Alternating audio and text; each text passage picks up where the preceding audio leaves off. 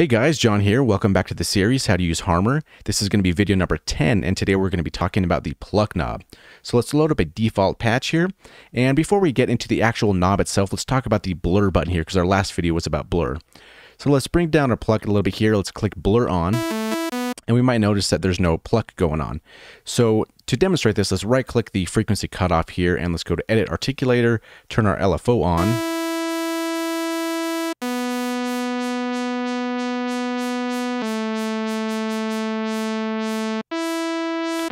And you might already notice kind of the blur's already taken effect. So basically with this button on, this pluck kind of controls the decay of the blurs. And if you look over here on the blur, you can see that it's grayed out here.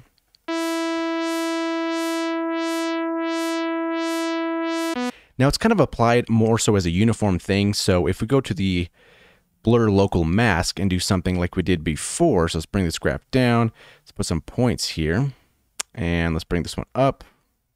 Maybe bring this one up right here as well. Kind of tuck this in. Okay. So you can see here on these partials here, that are these harmonics, that it's kind of blurring and decaying it according to this graph. And this pluck knob controls the decay of those. So pretty low down here, it's not really going to do much.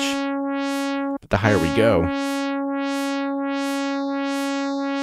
we can see it affecting right here. And if we turn on our slide, we can move this a little bit down on the spectrum.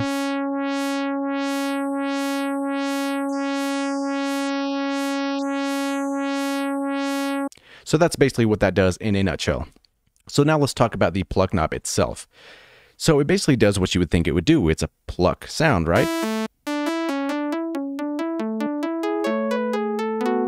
And it makes a pluck thing. Very cool.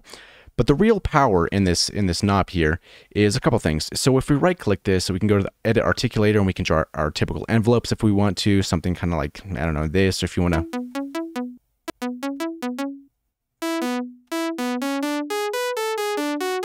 So you can get lost in all these graphs. You have access to LFOs, keyboard mapping, all the other articulation mappings that is kind of typical with Harmor. But there's also a very cool feature as well. So if we go back to default, let's turn our pluck on, kind of something like this, right? And if we go to our list down here and we go to the Pluck Shape, this is the really cool part. So this graph down here is basically telling the harmonics how to decay or how fast to decay. And with this graph, we can do some really strange and interesting things. If we did something very dramatic, something kind of like this, right? We can see these partials or these harmonics up here basically have a longer decay time, same actual decay time as the first hits here, because this value's here at the top. And we can move this around too. And for some reason, when I always do this one, it kind of reminds me of a banjo. In a weird way, but you can definitely get very creative in this graph here.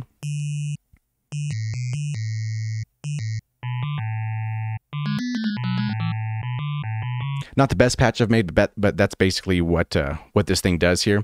Very cool to mess around with, and that's pretty much the pluck in a nutshell. It's very simplistic, but it's also very cool, especially with that graph there. So hopefully you learned something, and we'll see you in the next video.